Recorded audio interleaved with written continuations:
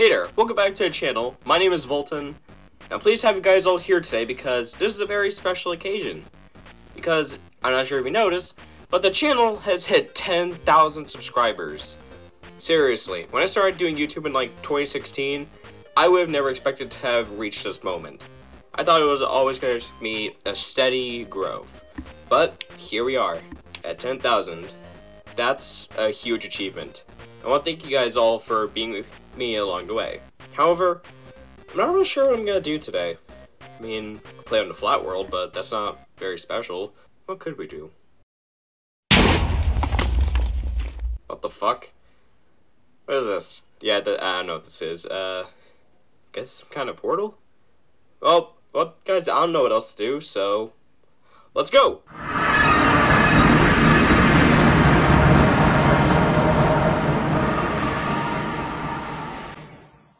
The fuck? Okay, so the portal's gone, and I'm in, 1440, okay then, I've traveled back in time, but you know what, this is good. In fact, I've been meaning to build an empire for a while now. What, empire do I form, though? Ah, I know. For 10,000 subscribers, we're going to unite Germany as Ulm. You know, the city-state, the one on the thumbnail. I'll show you guys how to turn a small city-state into a big ol' empire that no one can stop. Alright, let's get into it. Now, when you start a new game of Age of History 2, you have technology points. I decided to put all of the ones I could into military upkeep, and the rest into money laundering. I was going to need all this for obvious reasons, such as militarism, as obviously unifying peacefully would all be impossible, and I'll need to make my empire by force. Now, with that out of the way, I should get spamming the spacebar, so that way I would have enough money to go on my first few invasions. Eventually, with all the saved up money, I was able to form a nice army and invade Augsburg as my first target. I had a lot of leftover troops, so I decided to invade Württemberg as well. And with them out of the way, I annexed both of them, marking it as the first expansion of my new empire. However, my next plan was to invade Baden, as they would be my biggest target yet, having 2 provinces instead of 1. However, the Palatinate to my west decided, I should invade them. I ended up having to kill them myself. And with a little bit of teamwork from Bavaria, the Palatinate was wiped off the face of the earth. That's why you don't interrupt the formation of the Ulm Empire. Now obviously throughout this journey, there were going to be a lot of tough countries to beat. And one of them was obviously going to end up at some point being Saxony. They were already pretty big at the start of the game. However, once Bohemia was defeated by Poland, they ended up launching their own invasion. Not to mention in the south, regions already being dominated by Bavaria and Austria. While Austria I can ignore for now, the same cannot be said for Bavaria. And I was going to have to kill them at some point. But considering how strong they are, we're probably not going to be able to wipe them out in just one war. So I decided to focus on some smaller states. I figured I should go for ones that have a lot of industry. So I was eyeing up Frankfurt. But maybe I was talking too loudly or something because then they invaded me. So I ended up having to do a very risky thing of taking out a bunch of loans so I could hire more troops. I was able to win the war, but just barely. I don't recommend this tactic. I decided to continue my general expansion, having captured Nuremberg. However, then I decided to take a look around, and I realized how massive Saxony and Austria had gotten. Austria being massive, stretching through most of Poland after their recent victory. And Saxony, they were able to annex a lot of eastern Germany. At that moment, I realized I would need to speed up the unification process. So, I quickly militarized and invaded Bavaria. However, as I suspected, I would need multiple wars. So I only took a small portion that included Munich, their capital. Basically meaning there was no way they could resist any future invasions. After that, I focused on some of the more small states, like Würzburg, Mainz, and Trier. And with that, I noticed that my treaty with Bavaria had now expired, so I was able to launch my invasion again. This time, I was powerful enough to completely annex the remnants, meaning southern Germany apart from Austria was now under my influence, along with other western territories that had been captured. However, I realized that I would need to handle Saxony immediately, because if I didn't, then they would grow just too strong and I would not be able to unify Germany under the banner of Ulm. It was a costly war, with us both having a lot of soldiers. However, because of my own tactics, it was me who came out on top. With each success in the military, I was able to get more and more income from how much industry I was now controlling.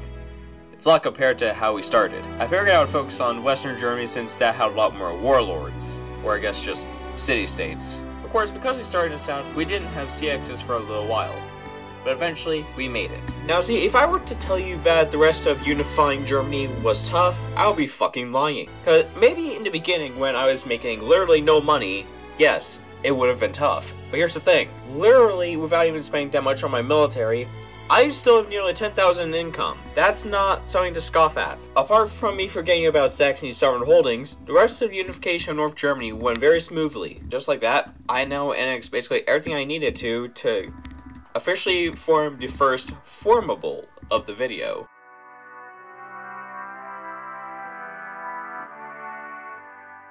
Alas, I've become the king of Almany. Not Germany, Almany. Well then, I've done it. I've united Germany as Ulm, but No guys, I thought we would have been done by now, but I don't feel right. I feel like I'm missing something. You know what I need? I could use a little empire, don't you think? Oh, I really could use an empire. Everyone else in Europe does not know what they're in for. Ulm deserves its empire. Now, building an empire needs to think. Is it better to have puppet states, or just have them directly a part of you? The answer is directly a part of you, of course. So I invaded Bohemia, officially wiping them off the face of the earth once and for all. After that, I occupied Salzburg and began preparing for a war with the Austrians. It was inevitable at this point.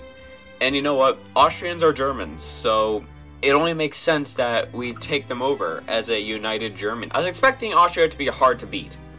And they were, but most of the resistance actually did not come from the Austrian heartlands. No. A lot of it came from their territories in Poland. Nonetheless, I was able to secure the win, but I could not annex everything I wanted from them because we were actually relatively equal in size. We'll have to do this again at some point. I haven't really made it clear what empire I'm going for here as Almany.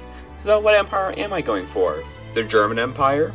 Nah, that's too basic. I'm thinking something better. No, I'm thinking like the Holy Roman Empire, which was...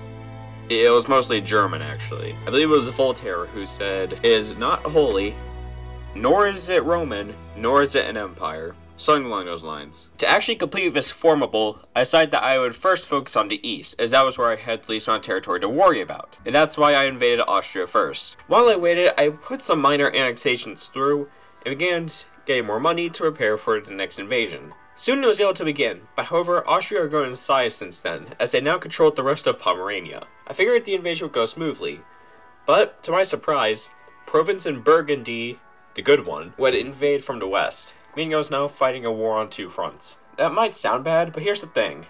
I'm rich, so I was able to continue the invasion of Austria at the same time as my war against, you know, the Burgundians and the Provincials.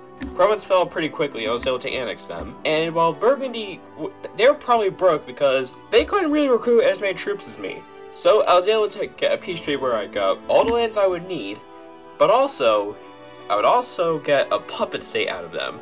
Meaning the war on the Western Front was able to close pretty soon. It would take a little more time to knock out the Austrians, but eventually, I got what I needed.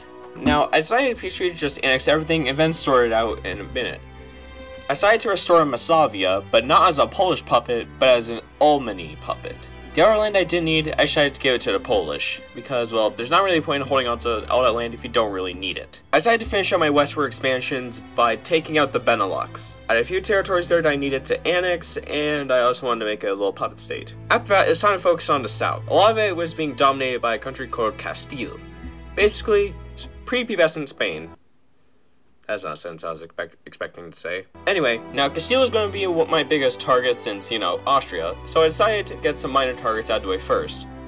First one would be Brittany, because for some reason they were occupying land that I would need later.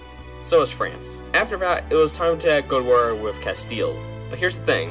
They actually declared war on me first, because it turns out that this entire game, we've had terrible relations. Although I was able to occupy all their Italian holdings and all of southern France, I still couldn't get all the territory I needed for some reason. So I figured, screw it, and decided to just completely invade mainland Spain. If we're making my life difficult, I decided to partition them a little bit by making Salandra South independent and also this place called Lyon independent. After that, it was very much smooth sailing. Of course, Rome was occupied by the somehow revitalized Byzantium, but a very short war meant I could now take the city for myself.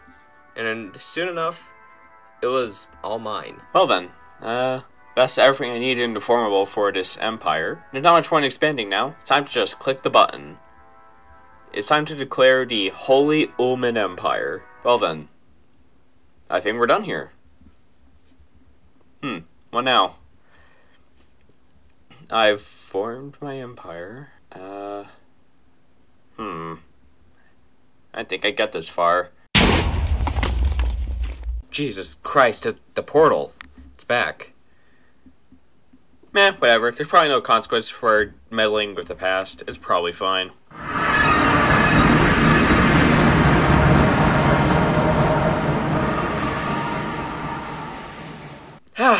Great, finally, I'm back.